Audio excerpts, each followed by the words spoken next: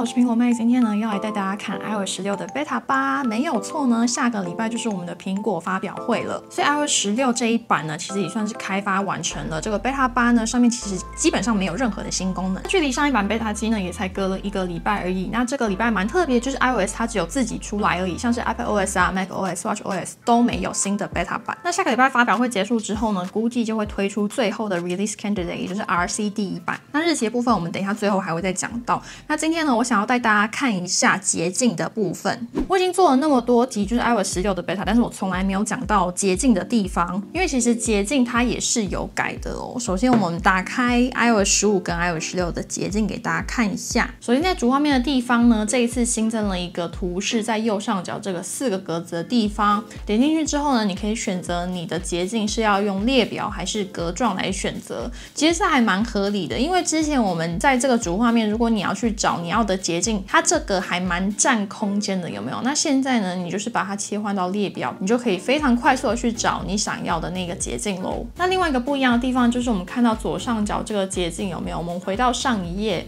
在这个资料夹选单上面呢，我们也看到它有做了一些更新。首先呢，在最上方呢多出来一个我的捷径的地方，有没有？就是现在呢，你可以区分开来，是你自己新增的捷径呢，还是你从外部加入的捷径？然后在下面呢，在资料夹的地方是一模一样的。那最下面大家看到有一个 App 捷径的地方，那这个部分呢，我猜可能是如果你曾经有用捷径来操控你的 App 的话，它应该是会出现在这边。那下一个我们当然是要测一下新增捷径的地方有什么不一样的咯。这边就有一个还蛮大的差异的，就是在你新增一个完全全新的捷径的时候，你看到它的表头啊变得完全不一样了。右边这个是 iOS 16的，大家看到原本捷径名称的地方呢，变成了一个可以下拉的选单，点进去之后呢，你可以重新命名啊，或者是你可以帮这个捷径加一个图像啊，然后搬移什么的。然后在这个选单里面还有另外一个非常重要的选项，就是这个加入主画面，因为我们真的还蛮常用到这个东西的，因为我们常常捷径写完之后，你就是要放在桌面当成一个按钮嘛，所以这蛮重要的哦。那原本在 iOS 15的控制列呢，它移到了最下方这个 I 的地方，有没有？I 点进去呢，就会出现我们原本的选单了。那再来我们看一下这个捷径里面的动作，这一次其实新增的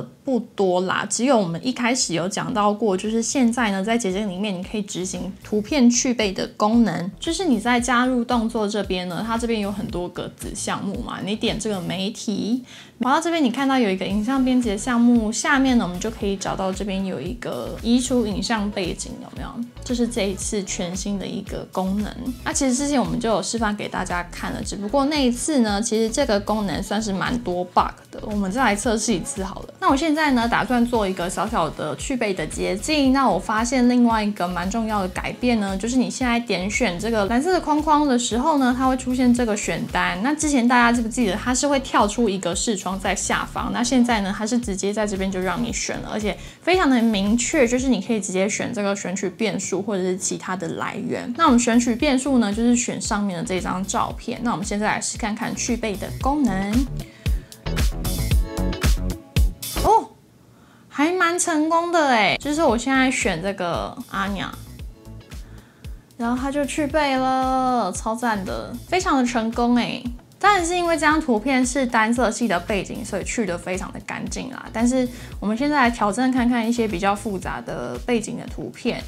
例如说这一张也是蛮成功的，所以这还蛮好玩的耶，之后做成一集教学好了。我又发现一个新功能了，就是大家有没有发现它的标题自己变了？就是我从刚才新增捷径到现在，我从来没有动过我的名称哦，但是它自己帮我命名了，就是非常的聪明。然后我们按一下右上角的完成，它就是会出现在我们的列表的最上方，很好很好。我觉得这次捷径有改的比较好用了。那之后 iOS 16我应该会再出一集，就是捷径要怎么玩的教学。如果你想要看更多捷径的部分的话，记得订阅我的频道，还有帮我的影片按赞 ，YouTube 才会让更多人看到我的影片哦。然后我想要跟大家炫耀一下我的桌布，就是我的锁定画面现在是设成阿娘，然后把它打开之后呢，就会是同一张图片的渐层，就非常非常的可爱。那在设定的部分呢，其实我们上一次有讲过，非常非常的简单，就是现在 iOS 16呢，锁定画面跟主画面的桌布都会设成同一个主题。那今天呢，你在锁定画面新增的图片呢，你在主画面这边你就可以稍微